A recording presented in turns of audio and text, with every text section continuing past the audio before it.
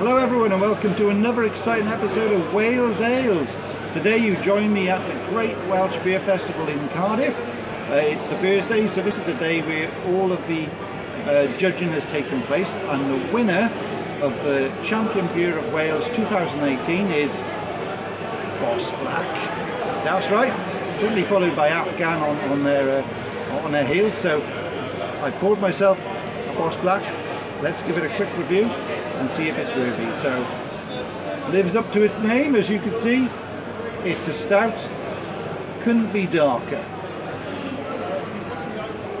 There's a lovely aroma coming through on it. Sort of coffee, licorice undertones coming through on it.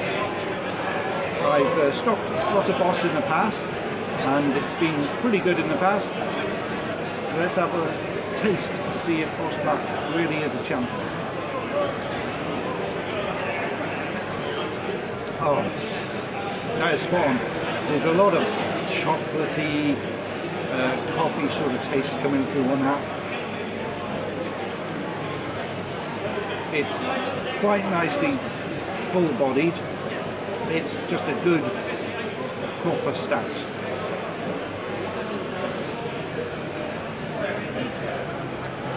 It's although it's quite a nice full-bodied, it's not too heavy. Some stouts can be quite full-bodied and it can be quite bloated.